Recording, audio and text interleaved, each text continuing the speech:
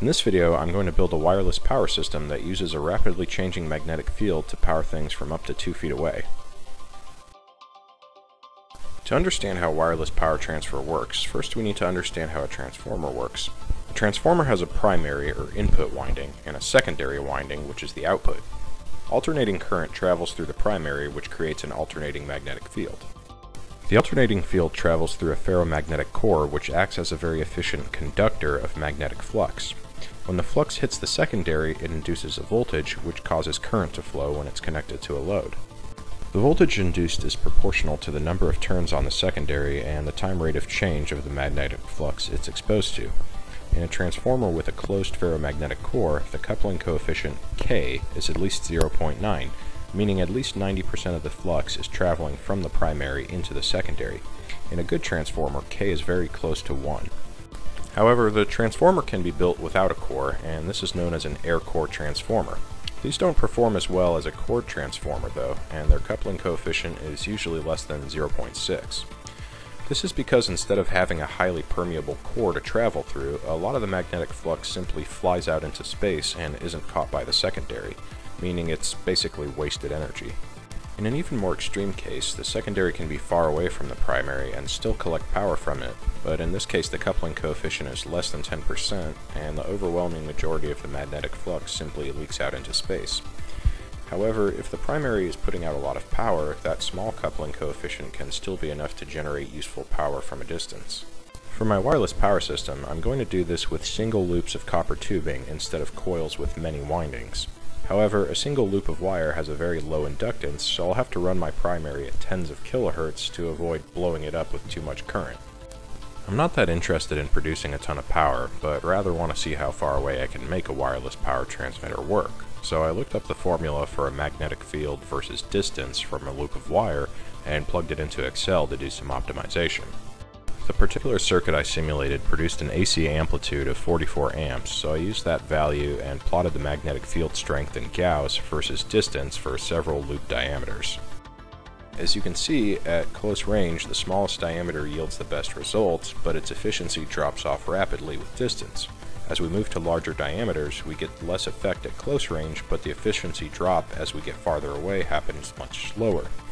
The takeaway here is that a larger diameter loop will be a better choice if we're aiming to operate at a long distance. In my case, I'm going to use a diameter of 15 inches, and my loop will be built out of 1/4 inch copper tubing used for plumbing.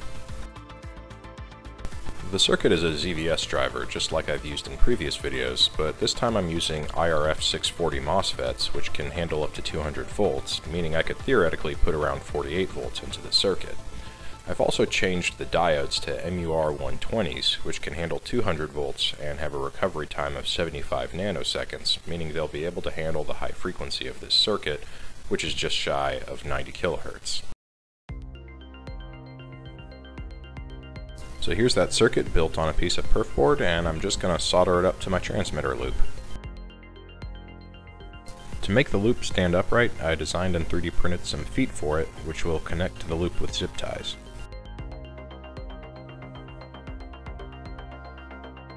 After that, I mounted everything on a piece of plywood I had laying around from an earlier project.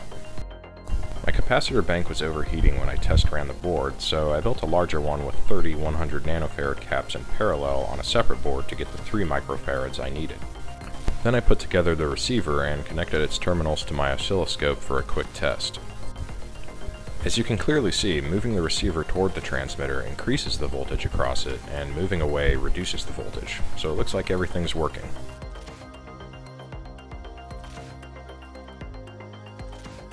Here's a closer look at the receiver voltage. The farthest away I'm getting is about 4 feet, and the closest is about 6 inches.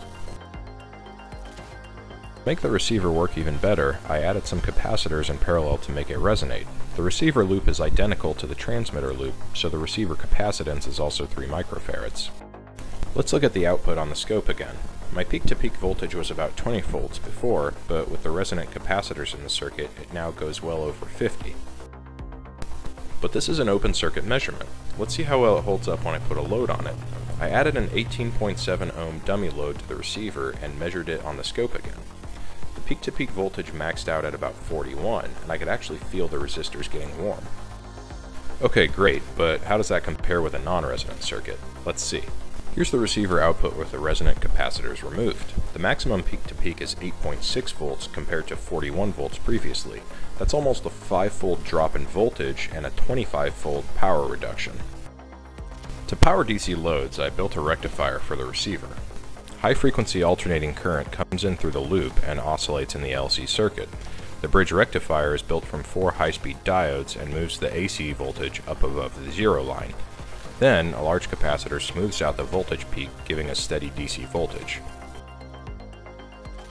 The first DC load I wanted to try was a brushed motor, so I designed this 3.5-inch diameter prop and made it on my 3D printer.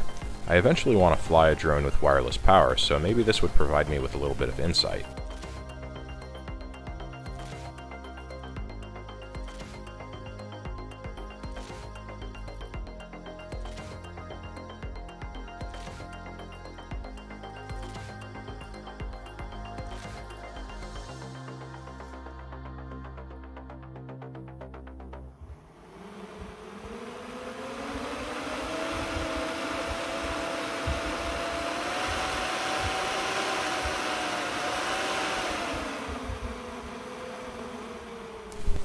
Even though this was a tiny motor with a propeller that was nowhere near optimal, it generated a surprising amount of thrust connected to the receiver, and I could actually feel it pulling on my hand just a little bit.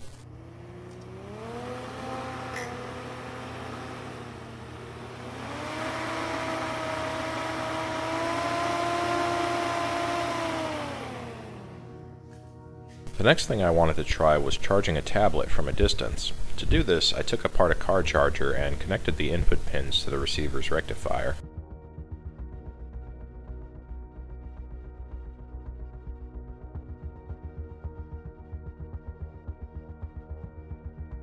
At a distance of 18 inches, the charger came to life when I cranked up the transmitter to about 14 volts.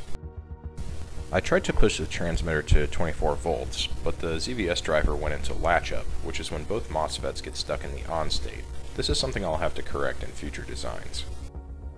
Next, I hooked up different load resistors to the rectifier output and measured the DC voltage across them at various distances. Knowing that V equals IR, I also plotted the DC current after I recorded the voltage. After about 18.5 ohms, it looks like the voltage didn't really go up much, so this is probably very close to the open circuit voltage of the receiver.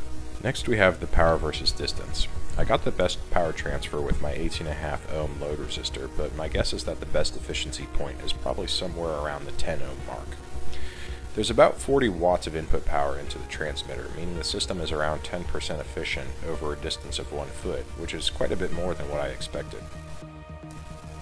The next thing I wanted to try was picking up a magnet with wireless power, so I used some 24 gauge magnet wire I had laying around to make this 2 ohm electromagnet coil. There's no metal core, so it won't attract a magnet until it's energized.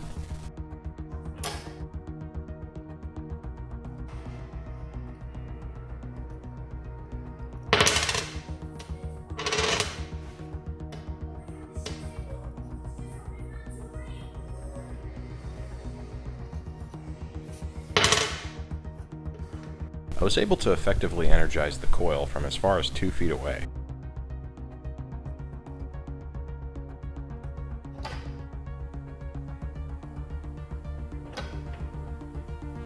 Of course, I can't do a wireless power video without powering up some shiny lights, so I made this LED board. Here the loops are 24 inches apart.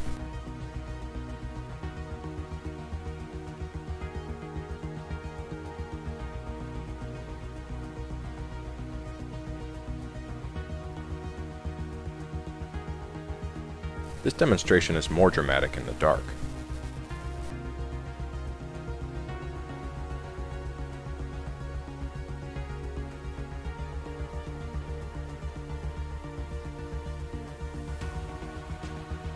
One important feature of the wireless power transfer is that the loops need to be parallel with each other. When one is placed perpendicular to the other, no power is transferred.